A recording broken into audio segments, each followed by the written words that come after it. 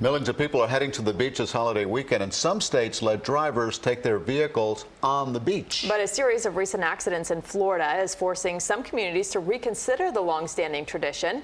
CBS News correspondent Chris Van Cleve reports. Security camera video captures the moment this Jeep Grand Cherokee drove over a sand dune and hit a sunbather on Amelia Island, Florida in May. And she's not the only one. Nassau County 911, where's your emergency? I just got ran over. My legs just got ran over by a white Jeep that's pulling out right now.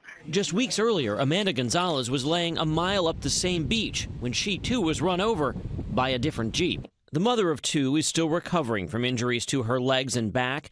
Gonzalez wants vehicles off the beach. I felt a lot of pain. I sat up and I come nose to tire with the Jeep.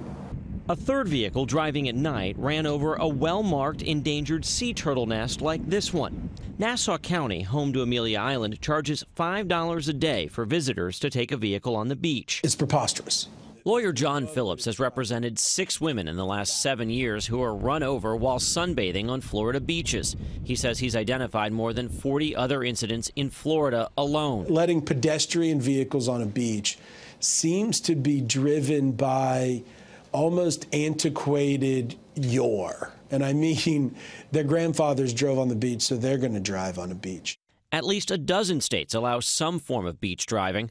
And while deaths are uncommon, they have happened, and accidents are not well tracked. The city of Fernandina Beach tightened its beach regulations, and police now encourage sunbathers not to lay in the area open to vehicles. Calling to order. Local officials are weighing whether to make the beaches car-free, but that's controversial with residents and tourists like Linda Berry and her daughter, who drove hours specifically to park on this stretch of sand. We came out here yesterday, straight to the beach, and she had never drove on the beach, so that was nice.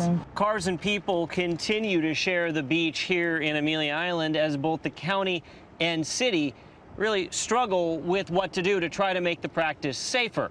Chris Van Cleve, Amelia Island, Florida.